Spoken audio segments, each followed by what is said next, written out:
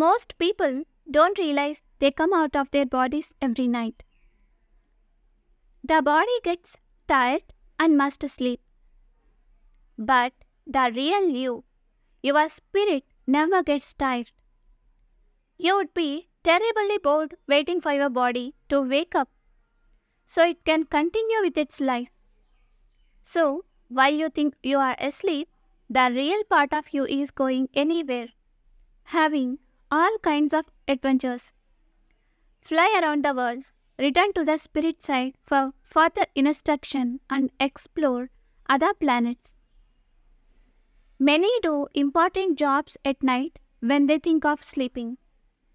You don't have to worry about losing each other because you are always connected by the silver cord that doesn't break until the body dies.